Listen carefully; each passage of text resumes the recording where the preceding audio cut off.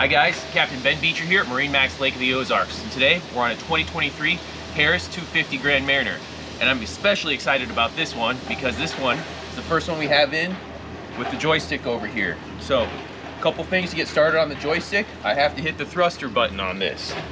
So as I hit this, hold it down, and that's going to deploy the thrusters. Once those thrusters are deployed, this is going to turn green. It's ready to go.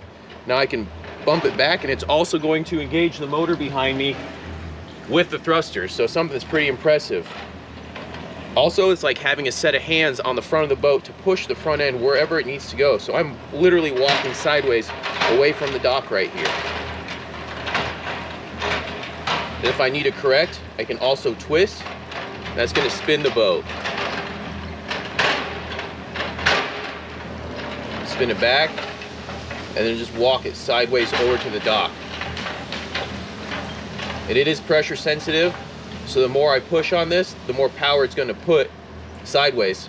The most impressive thing to me is just the front end control. The most frustrating thing about driving a pontoon boats is when you don't have the front end control and it just sails away from you. With this, I give a little twist, and it's just going to push that front end exactly where I want it. Bring it back to dock here. I want to say thank you for taking the time to go through a brand new Harris 2023 Grand Mariner with the Mercury joystick. Thanks, have a great day.